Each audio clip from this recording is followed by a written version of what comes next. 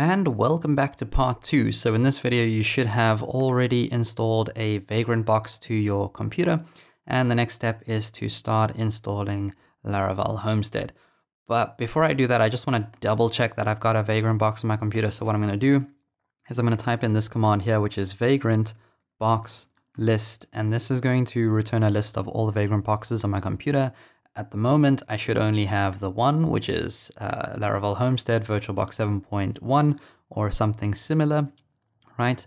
And now let's take a look at the installation process. So if I take a look at this command here, I'm going to be running a git command that clones Homestead down to my computer in the root directory, and it's going to create a folder called Homestead.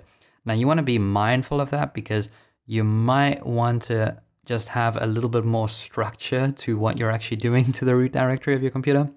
So instead of cloning this directly down to Homestead, I'm actually going to clone this down to a folder called projects instead. So the way I'm going to do that is I'm just going to modify that line. So let's copy this and paste that into the terminal. And I guess we can just make this a little bit bigger so that you can see.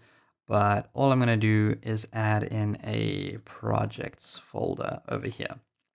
Okay, and that's going to clone the Homestead directory or Homestead files into projects Homestead. Okay, so now I should have, if I ls, I should have a project or a folder called projects. So let's cd into that. And we also want to cd into the Homestead directory. And that's as per the documentation says here.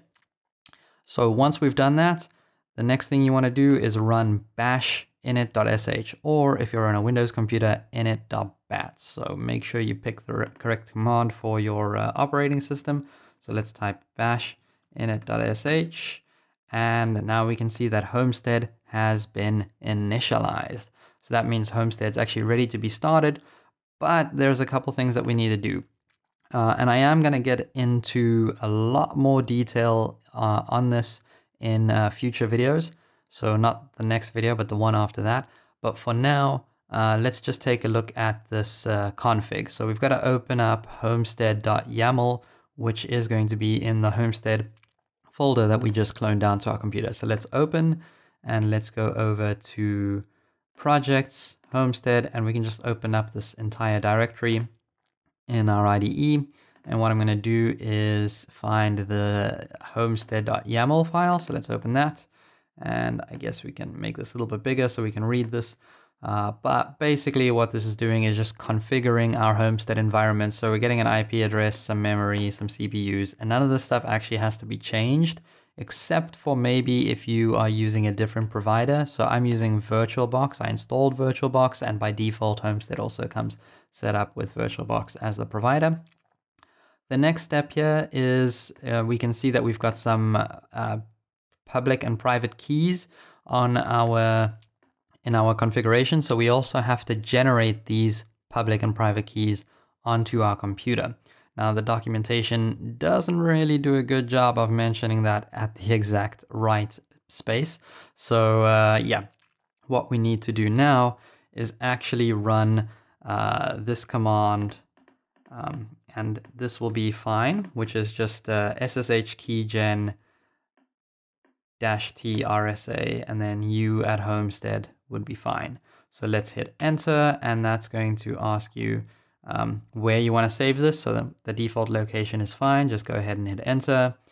We can also just leave our passphrase empty, and that will have generated some ID RSA keys, and it should have generated them in the exact right place they need to be anyway. So if you take a look at these spaces on your computer, you should find an ID_RSA file.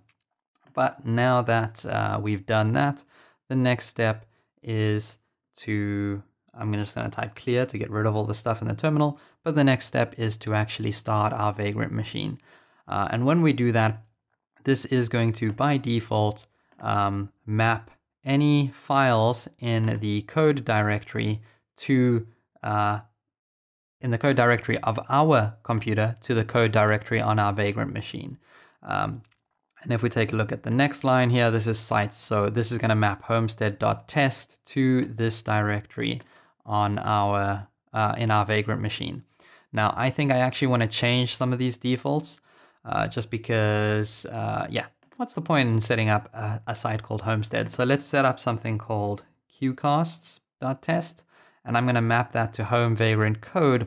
But because I want to map multiple projects to this Laravel or this Homestead installation, I'm not only going to be using it for one Laravel project, I'll probably use a couple. I'm going to add in the name of my project just here between code and public. So let's add in the name qcasts here. And I'm also going to set up a database called qcasts, which is for this site. So we've got a database, we've got a site. Now all we need to do is set up these folders so they get mapped correctly. So what I want to do is in the projects directory, so let's cd back one directory. Let's create a directory here called code. So mkdir code. And now if I ls, anything that is in this code directory is going to be mapped to our Vagrant machine, and anything that gets put into our Vagrant machine in that code directory is going to be mapped back to our computer, and it's going to happen really quickly.